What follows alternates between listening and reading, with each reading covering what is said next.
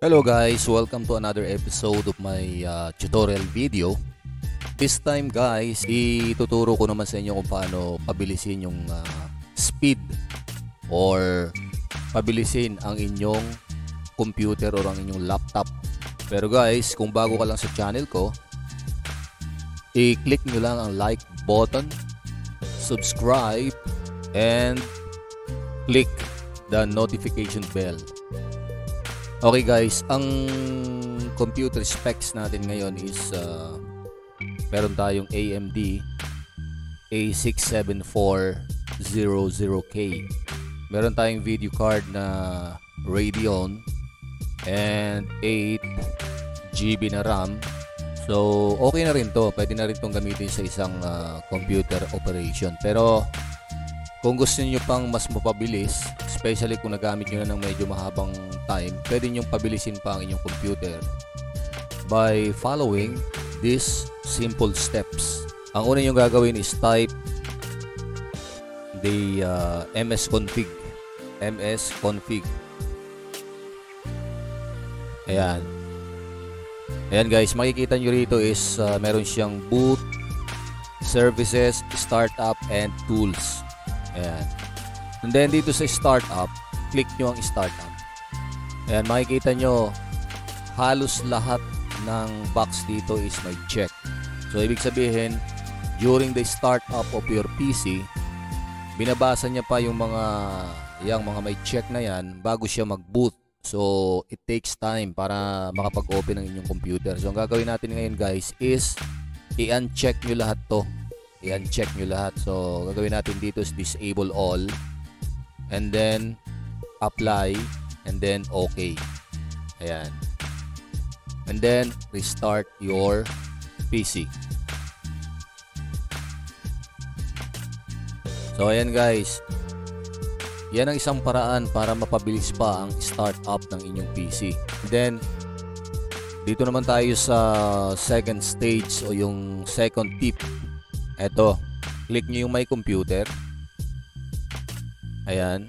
And then dito sa may local disk C, right click nyo lang, puntahan nyo yung properties, and then punta kayo ng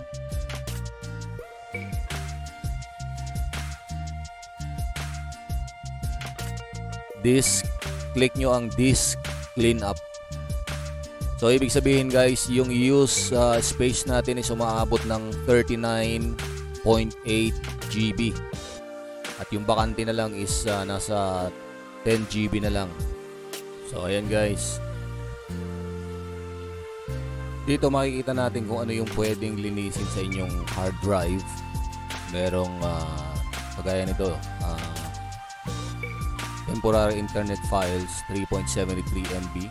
Offline web page is 33.3 kilobyte, and then debug dumps files is 588 and 1.73 MB. Ayan, marami yan guys. So ang gagawin nyo lang is check nyo lahat yan, and then pagkatapos nyo i-check lahat, ayan, check nyo lahat yan, and then okay. Are you sure you want to permanently delete these files? Delete files. Ayan. So yan ang isang paraan guys para medyo bumilis pa rin ang inyong PC. Nakakatulong po yan kapag dinelete nyo yung mga temporary file or unnecessary files na yan. Itong tatlong hard drive na to, click mo lang ulit yung properties, and then disk cleanup.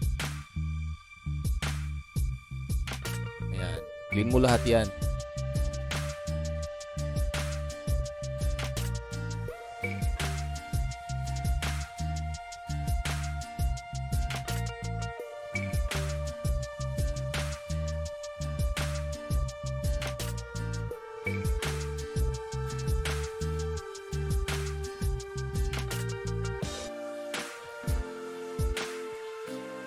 And then ang next step natin guys, right click nyo ulit yung mga partition ng inyong hard drive, and then dito makikita mo yung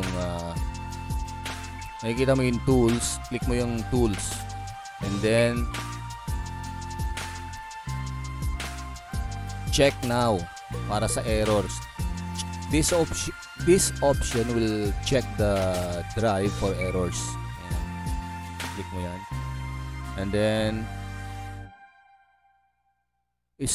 check nyo tong scan for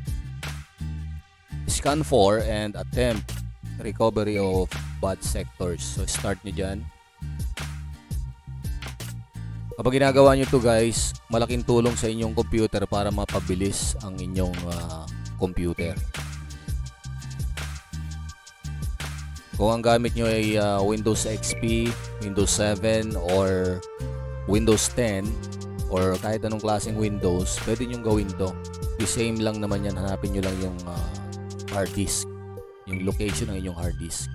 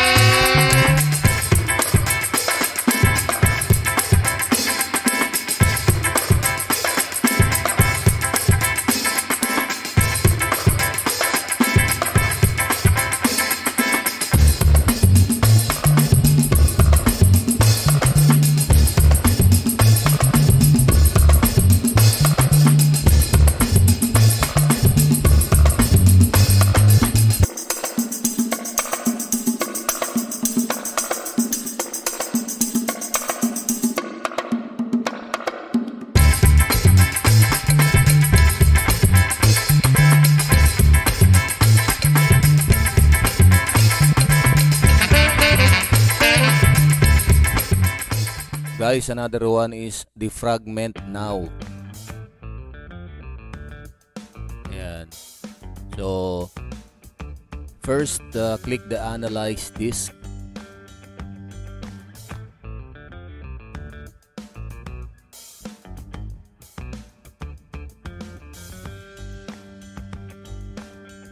So, dito naman guys, i-defrag natin. Defragment disk.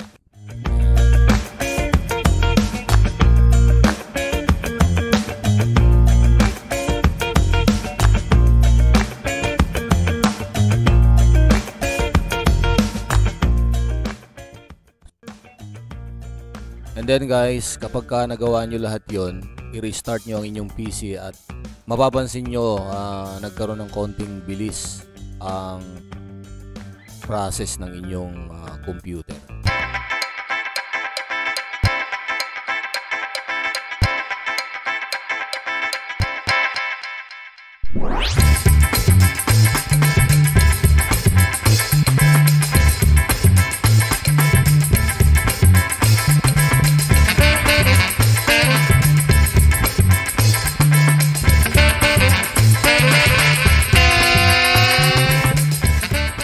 So yun lang guys, sana may natutunan kayo at bumilis ang speed up ng inyong computer gamit ang mga steps na nabanggit sa ating video. Maraming salamat at sana po may natutunan kayo. Again, don't forget to subscribe to my channel at i-click ang notification bell para lagi kayong updated sa ating mga latest video. Thank you.